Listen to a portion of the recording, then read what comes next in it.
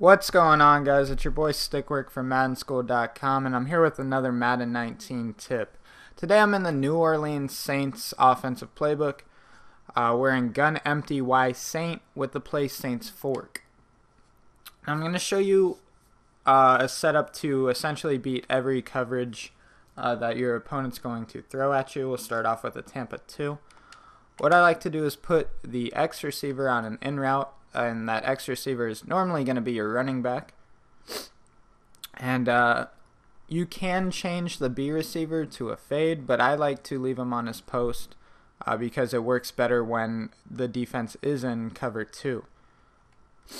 So against the Tampa 2, we're going to have the A tight end in the flats for a quick gain.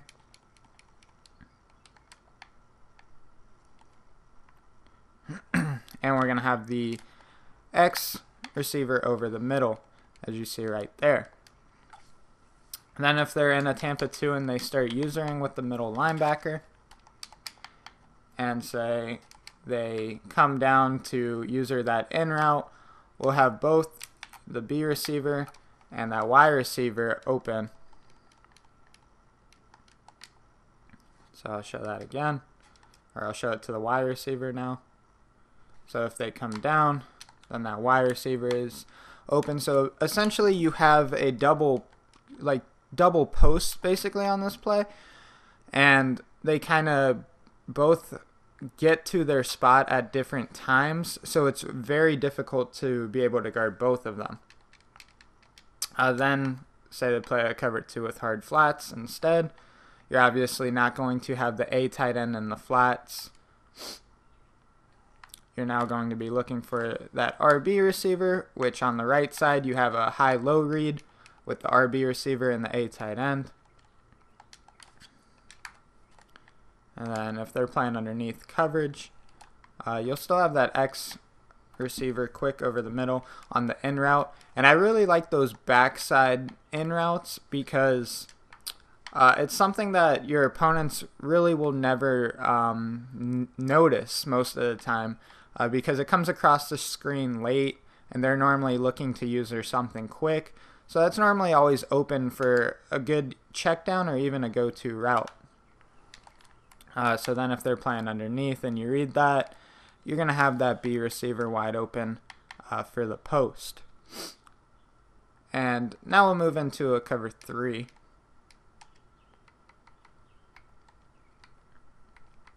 Still in Saints fork, still using the same setup.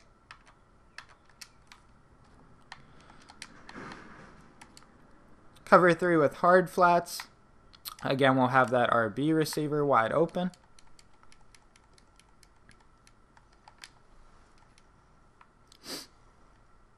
Again, we'll have that X receiver over the middle. And then again, he is normally going to be your running back, so you can use your juke moves and spin moves to even gain extra yards with that. And here's where the double posts really come into play with the cover 3s. So as you're going to watch, that B receiver is going to hold that deep safety, and you're going to be able to throw it to the Y receiver wide open. So the B receiver is essentially going to take away 2 zones against the cover 3. He's going to take that right side corner, as I'll show you right here. So he takes that right side corner away, leaving the RB receiver to expose the high read on the right side. And then he's also going to take that middle safety deep. So that will be wide open. So I'll show you what would happen if he wasn't on that post. You'll still be able to fit. You can still fit that Y receiver's route in, but it would be a lot closer. So as you see, you're just immediately going to take a hit afterwards, but it would essentially still work. But so then if they play cover 3 with like cloud flats, you would obviously have the route underneath to the tight end.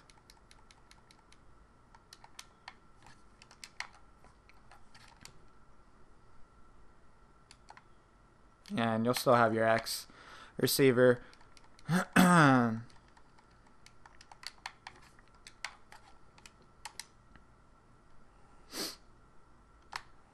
And then you'll still have that post as well. We just unfortunately got sacked before we could throw that one. So I'll show that one more time. So even cover 3, playing over the top, you're going to have that wide open space to throw it to your receiver. So now we'll move into a cover 4.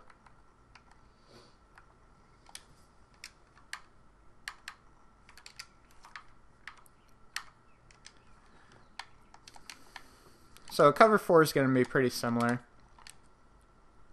Obviously, if they're playing over the top coverage, you'll be able to hit your tight end in the flats. We're going to be able to hit our X receiver over the middle on that in route. And then again, we're going to really have that Y receiver deep over the middle on his post.